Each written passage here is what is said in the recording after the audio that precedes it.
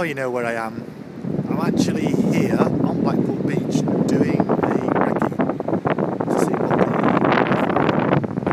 the Blackpool is like and whether or not it might be possible to do the idea I've got planned for Twicket 2, which will be a live video streamed beach cricket tournament from this very beach. I have to say, the Wi-Fi has been very patchy down on the beach.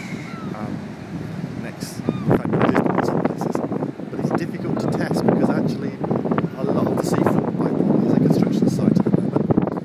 You might be able to see over there near the tower there's a lot of construction work going on, so it's actually not possible to get to a lot of the beach. You can get to it, but it would be long enough all day. So it's difficult to test. And I have to say, the Wi-Fi network is patchy right down here by the sea.